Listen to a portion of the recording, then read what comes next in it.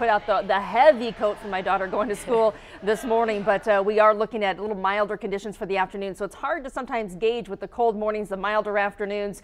And overall, though, we're in that cooler pattern. I know we have some ups and downs during the month of October. We certainly have had our ups with temperatures well above average, but we're going to see our fair share of those down temperatures as we wrap the month up. 49 degrees downtown, 46 in Pontiac, 52 degrees Port Huron. It is 51 Mount Clemens, and we do have a lighter wind today. Generally a west to southwest wind at about 10 miles per hour. Your sunset time is at 6:35 and 35 degrees is a dew point, which means that the air is significantly dry. So we should see a good deal of sunshine as we go through the day today. Just a few clouds from time to time. We start to notice the change in the weather pattern during the day tomorrow. So out ahead of the next approaching system, you can see it moving through Minnesota and Iowa. Out ahead of it, some warmer temperatures.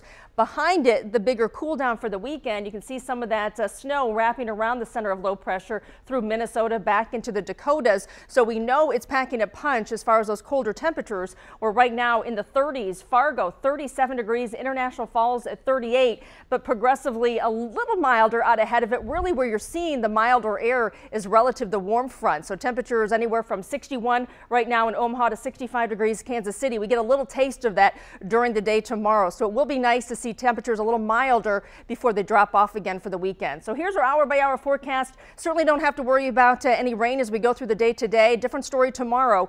Into the afternoon, the timing at this point looks to be more toward 2-3 o'clock in the afternoon. So a wet evening drive, especially the further east you are. Notice back to the west, not seeing a whole lot of action.